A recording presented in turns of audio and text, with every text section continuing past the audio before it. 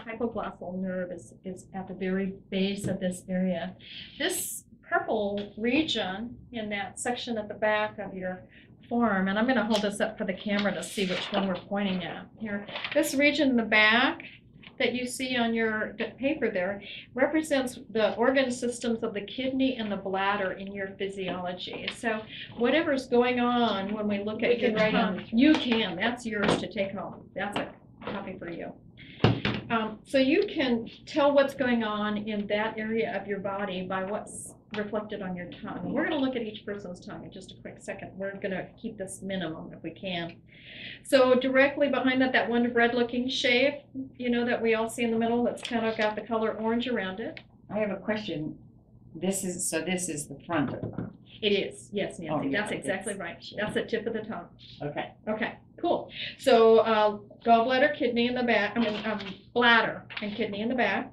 This middle Wonder Bread is the stomach, spleen, pancreas area. It's digestive, actually. The digestive function of the body is reflected in that central area of the tongue that is then bordered by the green areas on the sides, and those are a reflection of what's going on in the liver and the gallbladder in your body.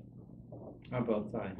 On both sides, that's correct. Some people, that's a very good point, Belva. There are some people in their practice that focus with the liver being on the right side and the gallbladder being on the left and vice versa. Mm-hmm. But I find that it doesn't serve me. It's far more confusing to look at it that way. And it's really reflective of the system that they are. They represent a system together, the gallbladder and the liver. So it's better that you look at it as a whole.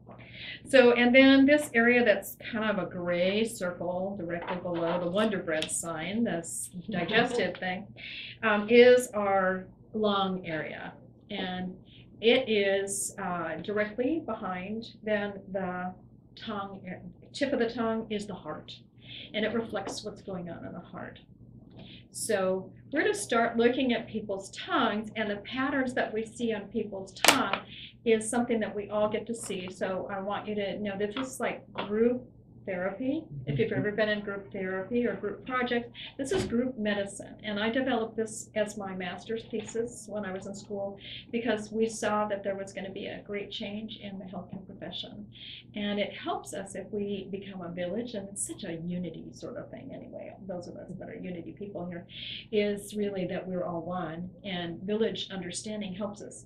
So if something is happening on your tongue, Belva, that looks specific, later on it may happen on Nancy's tongue. And Nancy will know from what we talked about here today what she might want to do to take care of that if it becomes an issue, and vice versa, and anything that's going on with you. But if you look at your body constitutions around this room, we're all different. So we're all going to reflect something different constantly. This is a snapshot today. It's not permanent. It could change. The only thing that doesn't change much on a person's tongue is when they have a deep congenital crack, which means it's a birth thing that came from hereditary patterns. But even that can be affected and changed by patterns in your diet and physical activity. Area at the hypoglossal nerve, the kidney and then the bladder area of her body. And you can see that there's a bit of a coat in that area, and it's got a little bit of a yellow tinge to it. And if you can see that, can you see that? I don't know if our colors are coming through. Yeah. Can you see that all right? Casey, can you see that? Okay.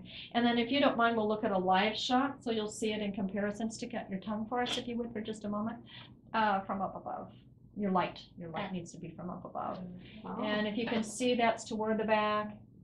You see it starts about mid toward the back. So it actually goes down into her digestive area as well, just a little bit, and then toward the back. And because it's yellow, that's something to watch out for on your tongue.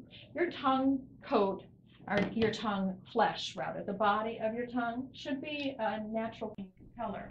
It's a reflection of blood passing through your vessels. You want it to be somewhat pink because the oxygen level in your bloodstream will be sufficient to keep it pink, rather than blue. If it tends to run darker or blue, it means that you're either not getting enough nutrition in your bloodstream, or you're not getting enough physical activity to move oxygen throughout the bloodstream, to move that nutrition throughout that system. So a couple of things, Casey's is fine.